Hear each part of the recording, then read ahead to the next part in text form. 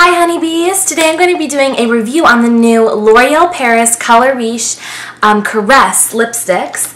And these are like sheer kind of lipstick lip balms, sort of in the same category as Revlon lip butters, the new Revlon lip butter kind of lip stains, like chubby sticks, Tarte Lip Surgeon's pens, sort of in that same realm of things. So I needed to do a review on these because I just recently purchased them this week, and I just felt like I needed to come out and tell you guys about it right away because I went to Walgreens and CVS and they both had almost all the colors, and that doesn't usually happen, so I needed to come and tell you guys about these.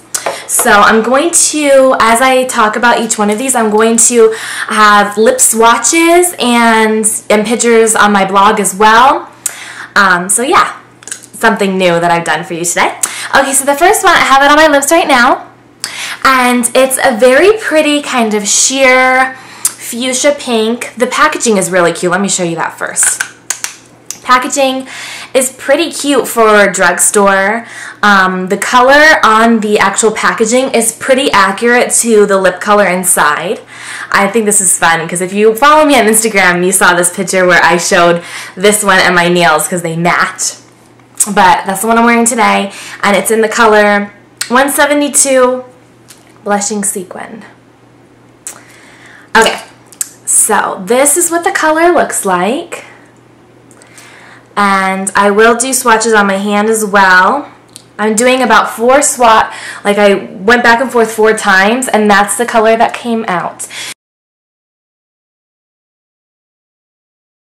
So it is sheer cover. You do have to kind of, to get this color, I did about 3 strokes on my lips to get that nice vibrant color. So what I like about these is that they're buildable. The color is buildable. I actually like that it's kind of sheer because sometimes when I'm putting like a brighter color on like this, it's easier to kind of mess up if you're not like in the mirror actually applying it. Also, I really like the balm quality of this. It's very smooth, kind of silky feeling. Maybe even more so than the Revlon lip butters. However, I do find that these are less pigmented than the Revlon lip butters, and they don't really last super long. I do have to reapply this after, like, I'd say maybe 2 to 3 hours they last. But that's fine to me because I really do like reapplying lipsticks, especially when they have like a balm quality like this. So if that's a concern to you and you rather something that's really long lasting, then I probably wouldn't recommend this to you. But if you're looking for something with a fun color and having a balm, like a lip balm property to it, then I would definitely go with this. I would say that they're moisturizing, but like I said, since they're not super long lasting, you will need to reapply. So the next color I want to show you is this pink. It's really pretty pink, and it's in Pink Cashmere 171. And it's just like a really fun light pink. I really like this one. It's just a fun pink, and I don't know, it's like an everyday pink. That's it right there.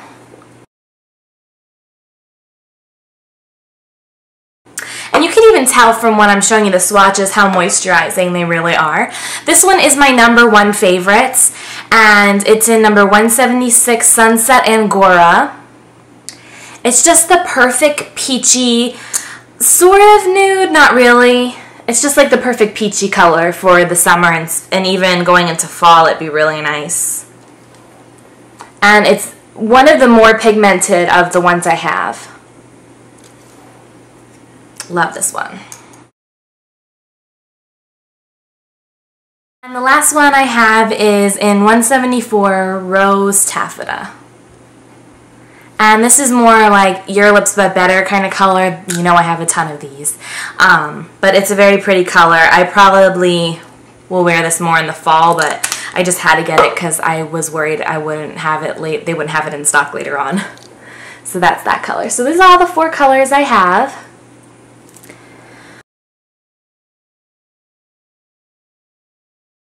Like I said, really moisturizing, very pretty pigmented. As long as you build it up, it's even more pigmented. I say the top 2 pigmented that I have are the Rose Taffeta and the Sunset Angora, the peachy one.